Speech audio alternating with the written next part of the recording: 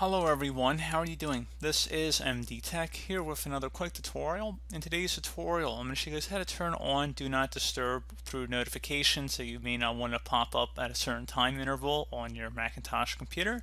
So this should be a pretty straightforward tutorial, and without further ado, let's go ahead and jump right into it.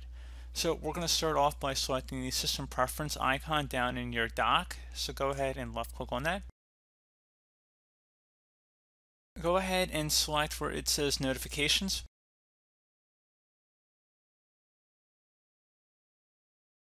And where it says turn on do not disturb, check mark inside the box here where it says from, make sure that's check marked, and that is pretty much it, guys. You don't have to really do anything else at this point.